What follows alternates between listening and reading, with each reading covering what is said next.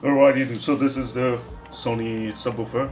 That's a 4.1 home theater. The channels are not here, the subwoofer, the main unit is here only. So what I'm gonna do today, I'm gonna try to open this front panel and gonna see the inside of this panel and the driver itself. But that's a tricky job to do. First of all, at the bottom, two screws are there. Gotta remove them, and then after that, this front panel is glued to these wooden cabinets. So I've got to place a flathead screwdriver here and get it twisted. I'm gonna try to do this thing with less damage to this front panel and this wooden cabinet here. So let's start with the screws here.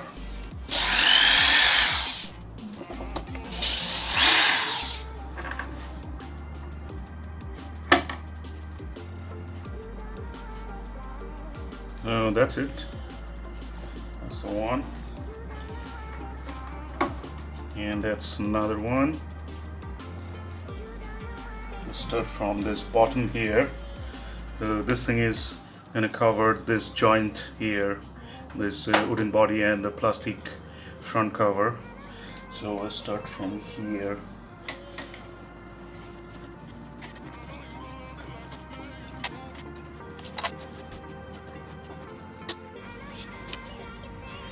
Okay, so on the bottom that's not happening.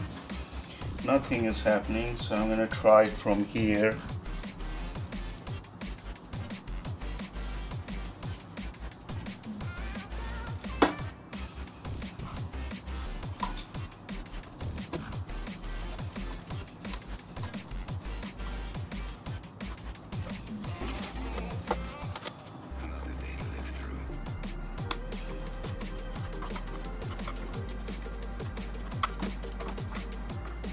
Alright, so the top part is done now, and let's go to this side here.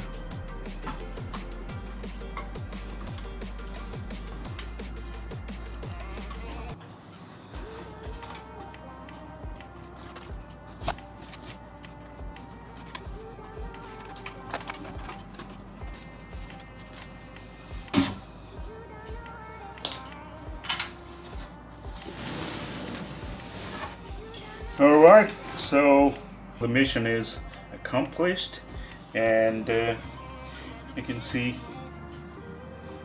it's very less damage. And here you can see these plastic pipes, 1, 2, 3, 4, 5, 6, 7, 8, 9, 10. There's 10 pipes. These are stuck with glue to this cabinet holes here. So just need to slide the flathead screwdriver and slowly twist it.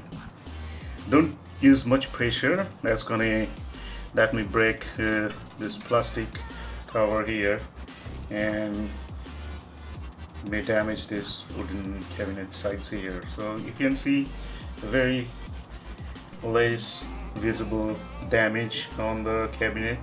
Now when I put this back on, it's gonna look good.